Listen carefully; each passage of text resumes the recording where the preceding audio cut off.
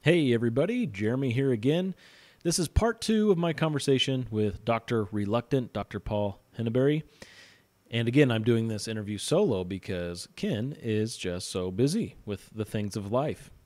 And it's good stuff, but he's very busy. So I hope you enjoyed part 1. If you haven't heard part 1, you might want to go check that out.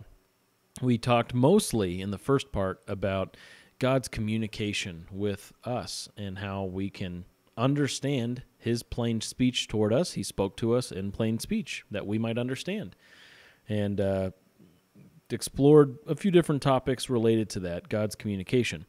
We started to get into biblical covenants, and in this episode, we're really going to get into that.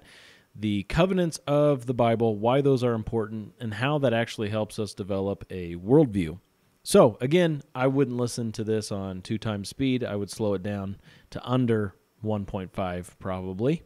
But that's just me. You know, do what you want. Try it out. Test your brain. See if you can do it. That'd be a fun little exercise for you. But before we get into part 2, I want to let you know that this episode is brought to you by West Eden. Go to westeden.co, not westeden.com, westeden.co, and check out what they have over there for Christian apparel, all kinds of Christian clothing. I think there's some drinkware and all kinds of interesting stuff that they have that is designed really well, and it has a biblical message. Usually you'll find stuff that's designed well, but the message stinks, or you'll find something with a good message, but the design is really dorky. WestEden.co fixes that by bringing you both. So go to westeden.co, and at checkout, use coupon code DoTheology15. That's all lowercase, all one word, DoTheology15. For 15% off your order. Shout out to West Eden for sponsoring today's episode. After the music, you'll be jumping right into part 2 of the interview. It's really not a super clean break, so you're really just jumping right in. Hope you enjoy it. Also, I should mention, sorry, I know you want to get into the content you came here for, but I should mention, you should review our podcast, rate it, or review it, or both. iTunes, wherever, iTunes, Apple Music, whatever it's called, that's probably the main place. If you could do that, that'd be really, really nice. That would be super duper nice. So if you could do that, please do. We would really appreciate it. All right, after the music, part 2. Neither Bethel nor Hillsong meet the biblical definition of a true church. Did you know that Jesus was born again? Is his view heretical? If it isn't, then there's no such thing as heresy. It's not just a black and white issue. There's a question of moderation and how damaging and how harmful things are. Even the most moderate charismatics actually act as like a gateway drug that does lead people into the realm of bizarre mysticism. Angelic forces, angelic reinforcement. When the apostles use the word atonement, they do not depict an angry God. It's cryptic, it's watered down, it has nothing to do with the judicial aspect of the Christian gospel. The most important of all doctrines is that the Bible is the Word of God. They have different ideas than you do. You don't have to automatically kick them out of the kingdom. Well, as we consider that, let's think about the new covenant and how the new covenant in particular interacts with the other covenants. You said a few moments ago that the new covenant is what has replaced that Mosaic covenant, that conditional covenant that God made with his people, Israel. Let's explore that for just a little bit. This new covenant that we're in, how does that interact with the other covenants, and how should that shape our understanding of the other covenants, if at all? Okay, well, of course, you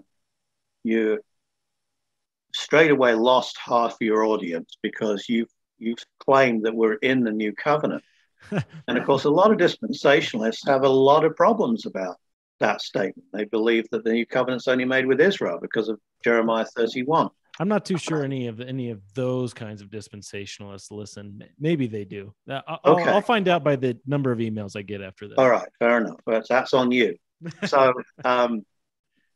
but again, it comes from what we need to do is that we need to read the texts themselves. We need to understand what the new covenant is.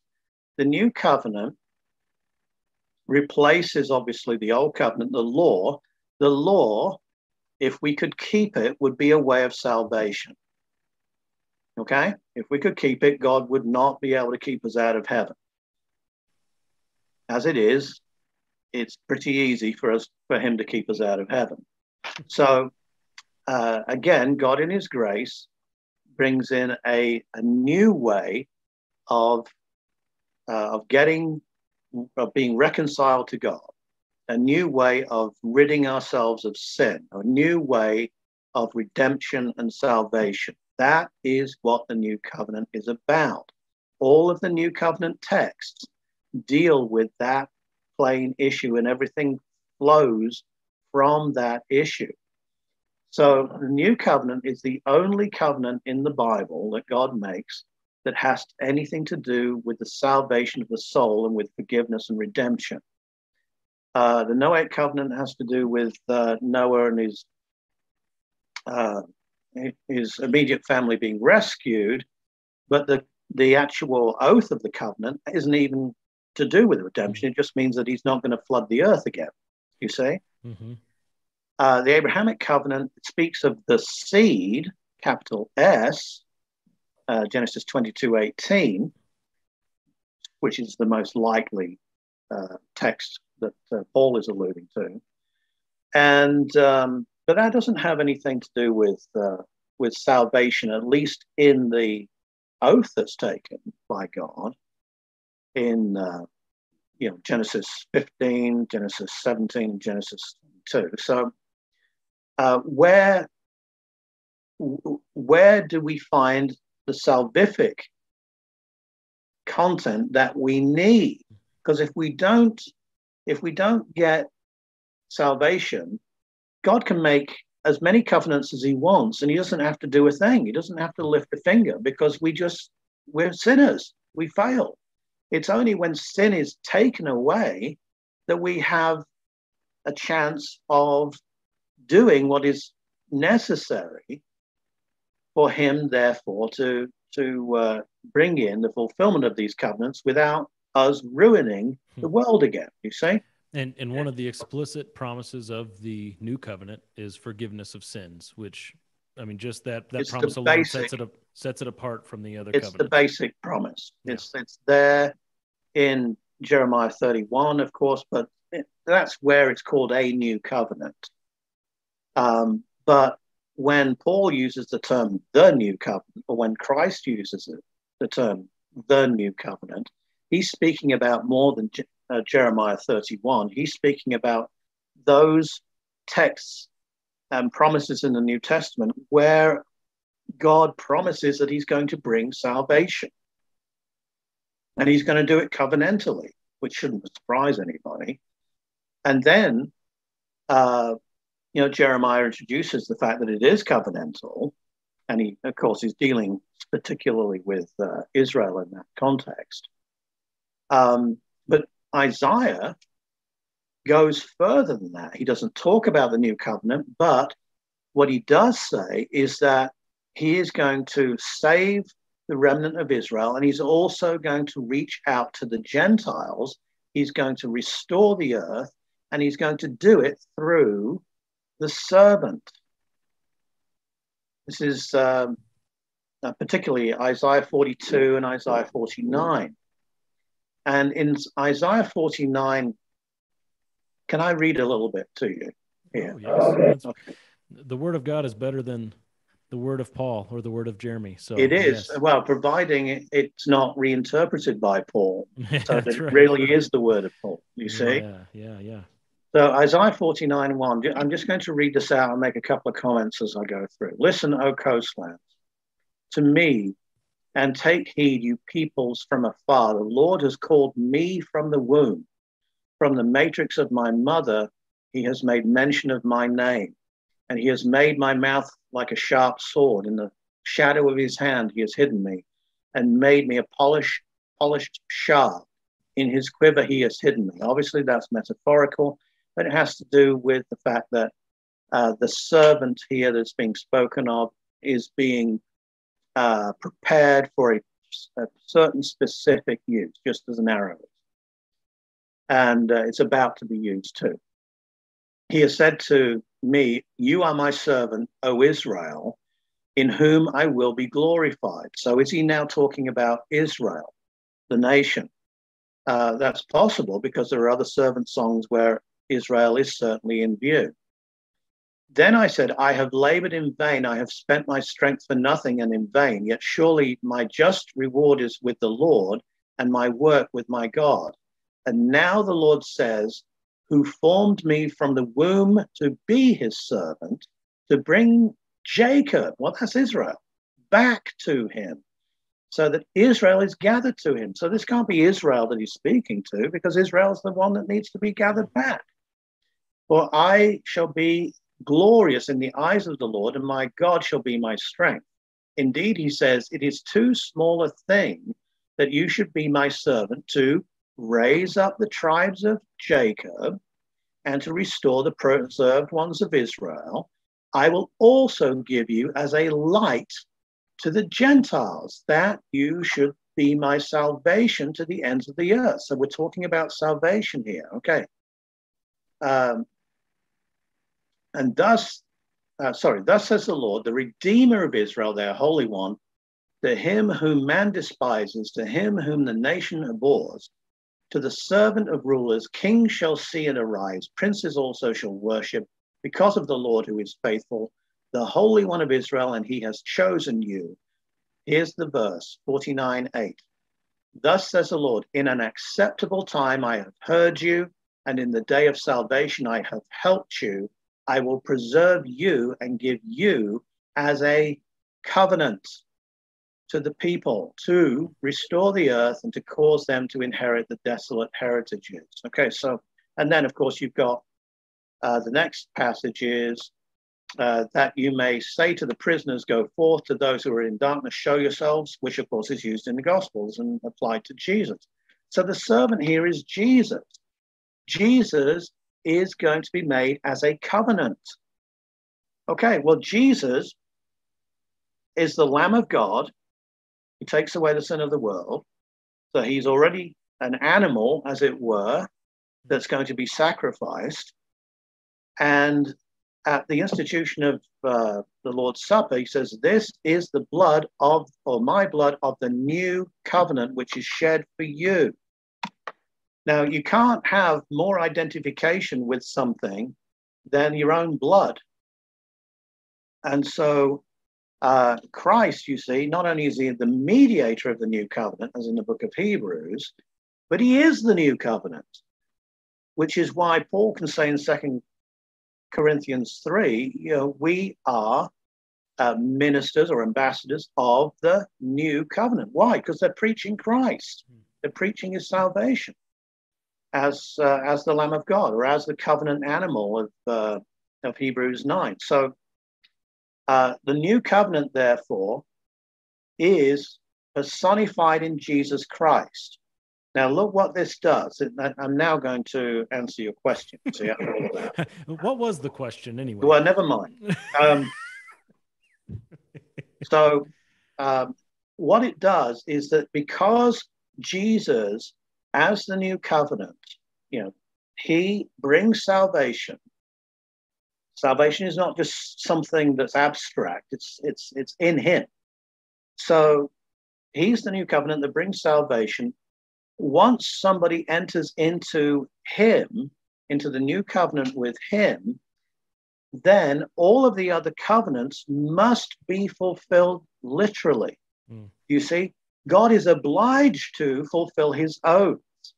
Now, the other thing from this, which I think is more interesting, and I think this is what I was really excited about, is that this makes the whole of the Bible story Christocentric, but not in an artificial way, where you read him in anywhere because of your typology or because of, you know,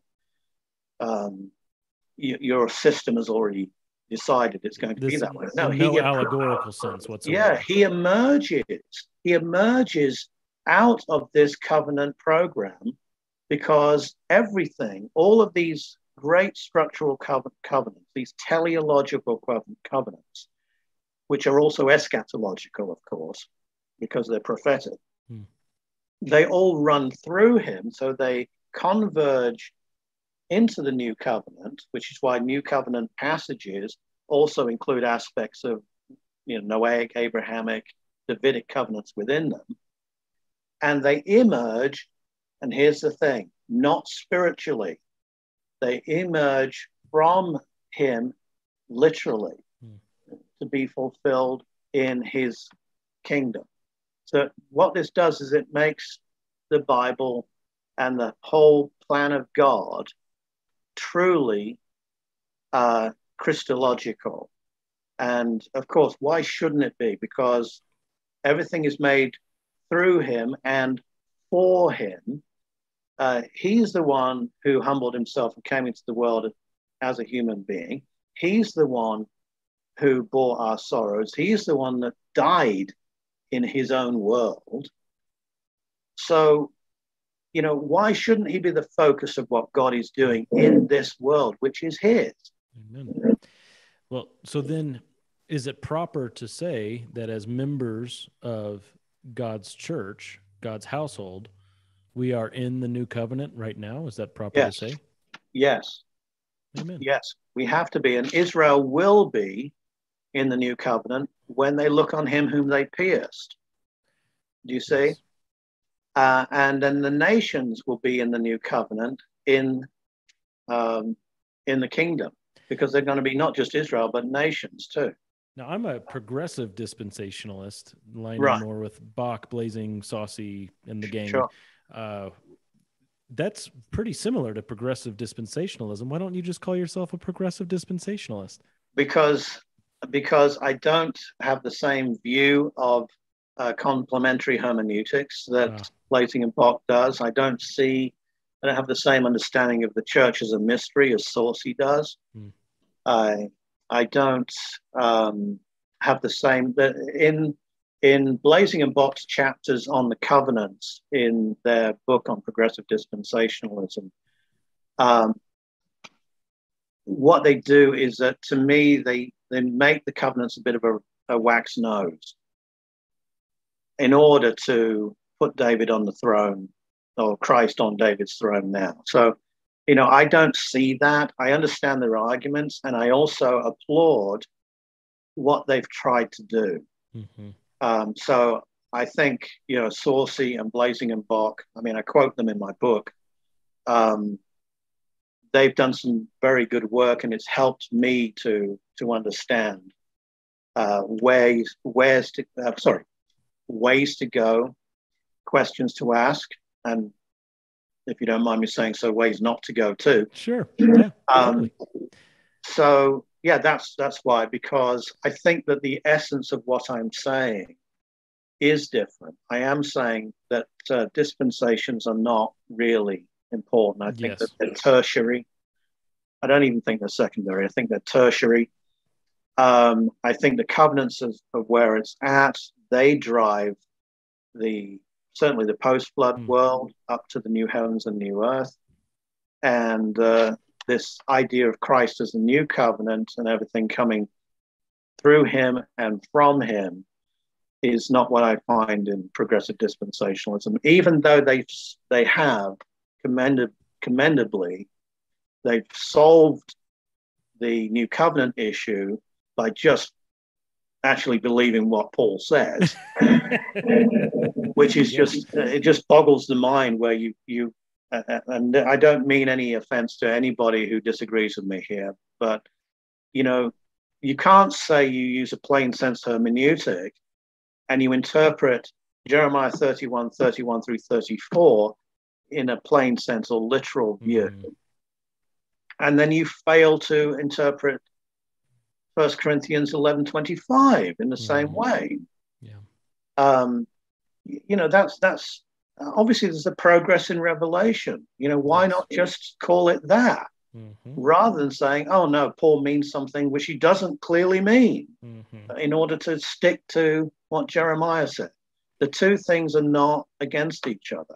Yes, we can see, of course, an expansion of obviously revelation and expansion of significance of what has been said before, and we are not contradictory for doing so. It seems like a very basic principle to me.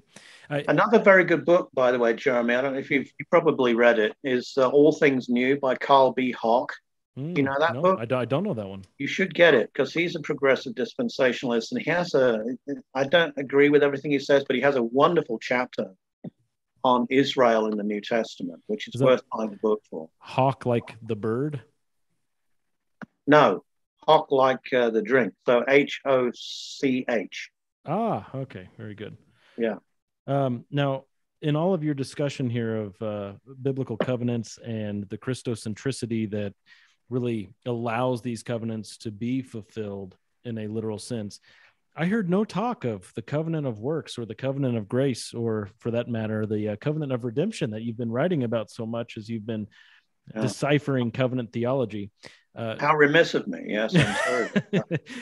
Can you just give a brief, I know it's very difficult, but just a simple, brief overview of how your view of these biblical covenants contrasts with the Reformed covenant theologians' perspective to this? Sure. Well, that's of course a good question. Again, they got there first. Okay, so they've nabbed the prize, name,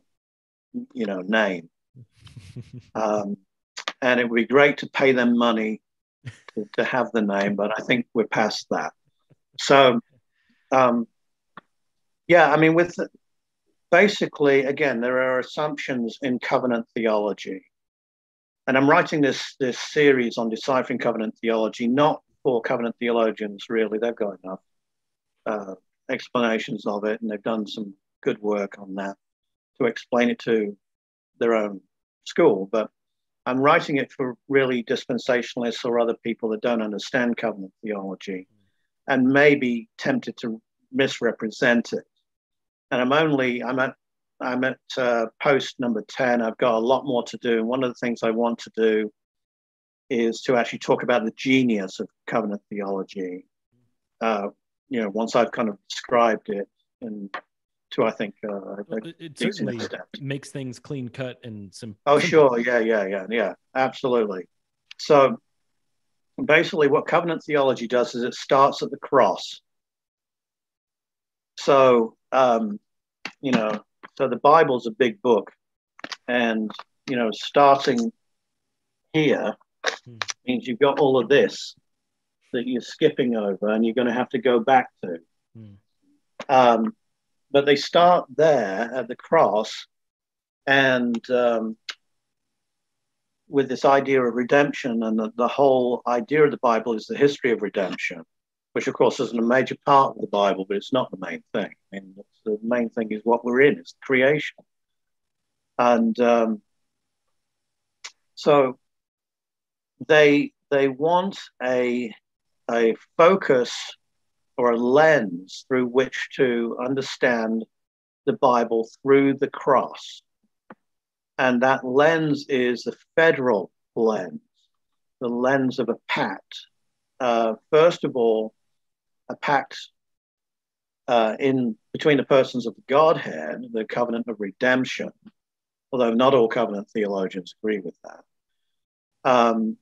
And you get that, with the body you have prepared me, and such language as that, which speaks about, the Lamb of God slain from before the foundation of the world. All of that pre-creation language about the purpose of Christ coming into the world. There was an inter-Trinitarian covenant made in eternity past. Most covenant theologians would agree with you, although many of them would say it's only intra between the Father and the Son. Well, in any case, as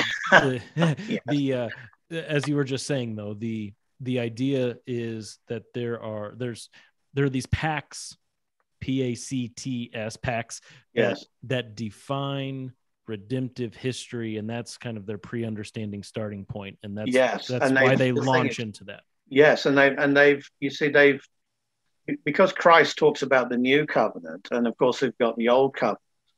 It's a great device that they've come up with to speak about the Bible story covenantally. It kind of makes sense. There's a lot to this, and I can't go into it, and you don't want me to go into it. But basically, so they start at the cross there, and they see this agreement of God to send a savior into the world, who is God the Son, as a covenant. You see, nowhere in the Bible are you told that it's a covenant. We all agree that God agreed to, that the persons of the Godhead must have, quote unquote, agreed, to use that anthropomorphic term, to send Jesus into the world to die for the sins of man. But there's no covenant. Why on earth would God need to make a covenant with himself? I mean, he's not like us. He's actually reliable, and all three persons of the Trinity are equally veracious in their very nature.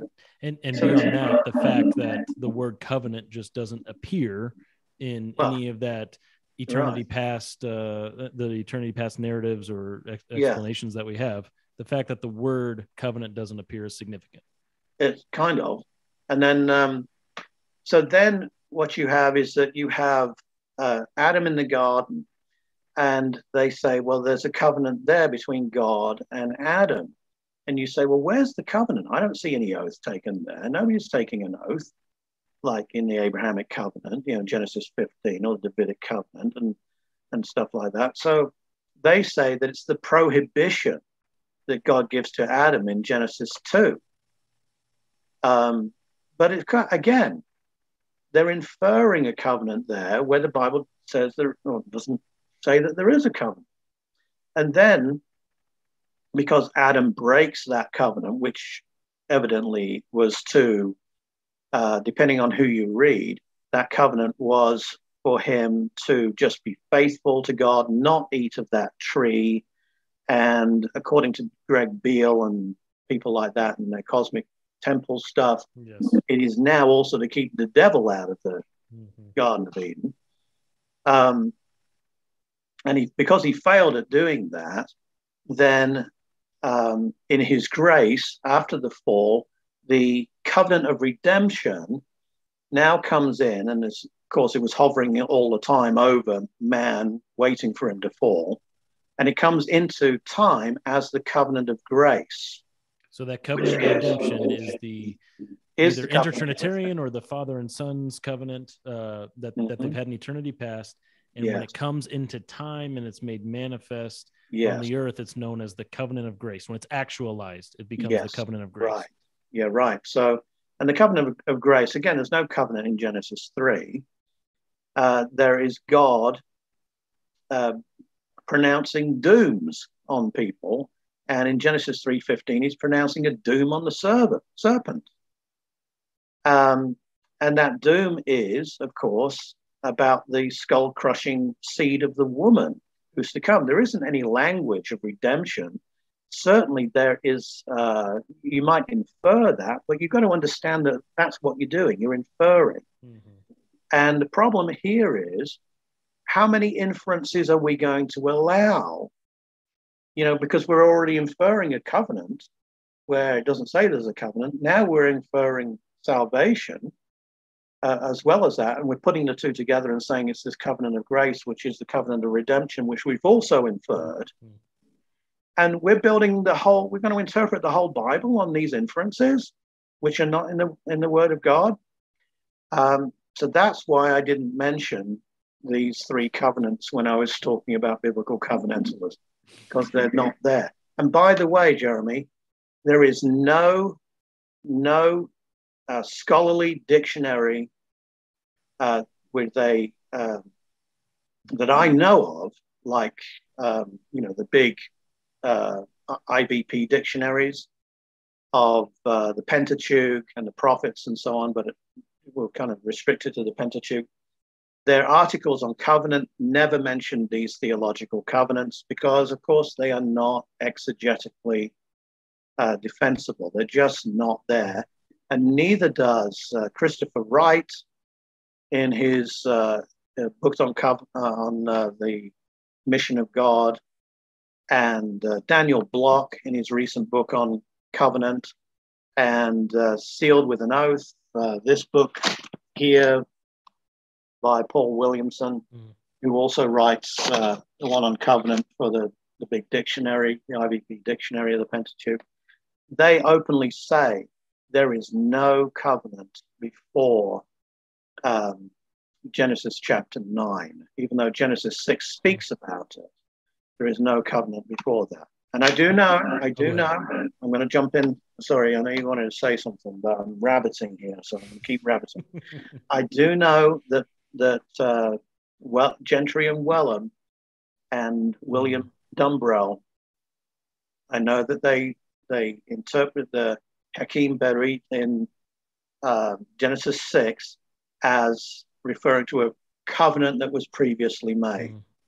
But I know, well, you just spoke a little Hebrew. Can you translate that for the sake of the audience?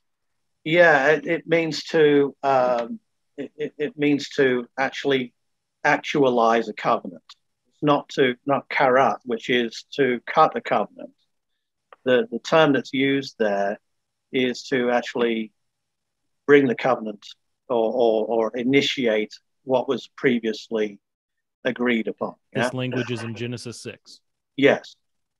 So, but of course, there are many scholars, I think Daniel Block and Paul Williamson are among them, and many of them who say, well, no, you can't. It's just you cannot be that detailed about it. You know, there is this flexibility to language. You can't say that a technical sense is being used by God in Genesis 6, especially because the logical connection between Genesis 6 and Genesis 9 make it the same covenant. What he's going to do, he's going to make a covenant, he says in Genesis 6, but he also says he's going to bring a flood upon the earth. And then in Genesis 9, verse 11, he says he's not going to do that again. So without trying to find create a covenant before that, the plain reading of Scripture is that there isn't a covenant before God makes it with Noah and with creation in Genesis 9. I was going to say something else. Oh yeah, well, even if you do agree with Gentry and Wellham on that, and I would like to, where's the oath? Yeah. Where's the oath? There isn't an oath, so you don't know what the covenant's about. So that means, again, coming back to your quotation of Bartelos, you can introduce something else, you see, and fill it with a meaning that you want, and then you can call it biblical. Well, I have Block's book on covenant right back there on the video, the shiny black one. And I actually just cracked it open for the first time yesterday. I really enjoy Daniel Block. His book, For the Glory of God, A Biblical Understanding of Worship, is one of the best books I've ever read outside of the Bible. I recommend it and buy it for lots of people. Well, I wouldn't recommend, sorry, I've actually reviewed this book on my blog. The one on covenant or the one on worship? Yes, I did a well, that's what I was going to ask is tell me about this book, because I've not known his view on covenant, which is why I bought it, but I just cracked it open, so I don't know. Well, I don't know if I want to spoil it for you. It's idiosyncratic. Go ahead. It's idiosyncratic. You see, Block is known for being an independent thinker, and he's done, a lot of his really good work is because he's not afraid to go off and explore and disagree with people and say, no, let's look at this again.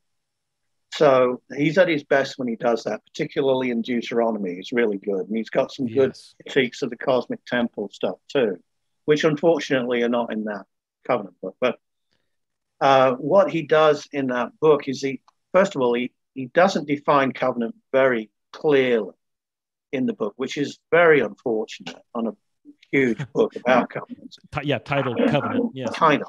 And then what he does is that he's very clear on the fact that there are no covenants before the Noahic covenant. But then what he does is that he tries to build connections between the covenants which I think the Bible doesn't do. So that he talks about the covenant with Noah is actually, he calls the Adamic covenant, or at least part of it. You're probably familiar with the fact that a lot of particularly Reformed writers like to break down the Noahic covenant into two, as some of them like to break down the Abrahamic covenant into two covenants too, making the land conditional through that breakdown. Well, one of them is, well, yeah, I won't get into that because we have to go swanning off into another area. But so he says that there's an Adamic aspect to the covenant that was made with Noah. And by Adamic, he just means man. He doesn't mean Adam. Although when you get to the New Testament, he does mean Adam, which is rather confusing because, of course, of the the Romans 5 issue, 5:12 through 21. So because of that the two headship view, Adam becomes very prominent again, and he introduces the Adamic aspect to actually name Adam as a party to it. But he doesn't do that in the Old Testament, which is very confusing. And then with the Noahic covenant, that's the creation covenant. Do you see? Because he says that it's not really with Noah per se. Well, my problem with that is that you're ignoring Genesis 1. And you're ignoring the leader and the dominion given to man, that he is the one who is the vice regent and the spokesperson for the whole of the creation. So it does beg the question, do you think really that Noah understood that? I mean, that is just a lot to read into. I don't know. Oh my. I don't know. But anyway, so and then it goes on to the Israelite covenant. And the Israelite covenant he sees in 4 different parts. You see, so that the Mosaic covenant is the first part. Sinai is the first part. Then you have the Deuteronomic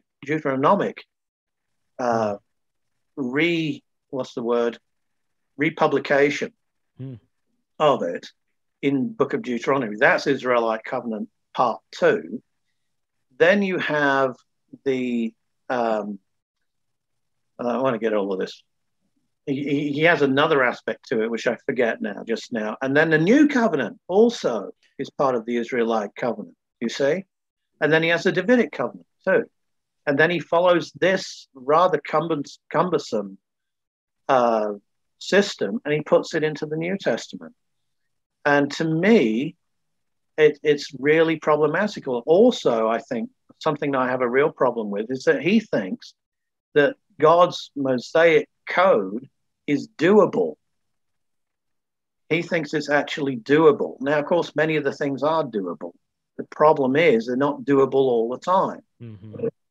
Just as I mean, one can talk like a Wesleyan perfectionism read back into a Jewish context. Yeah, kind of. I mean, that's not. He's more from a sure, Mennonite. He's not a Methodist. Baptist. Yeah, he's a Canadian Mennonite. Yeah. So, but at the same time, you've still got this problem okay. In theory, these things can be done, but nobody's done it apart from one guy. So, to me, it's like you need to scrap that and talk about something that actually is feasible. Wow. So your solution then to this issue of covenant theology, dispensationalism, the covenants is let's define our terms by Scripture alone, by what God has said, by what God is doing.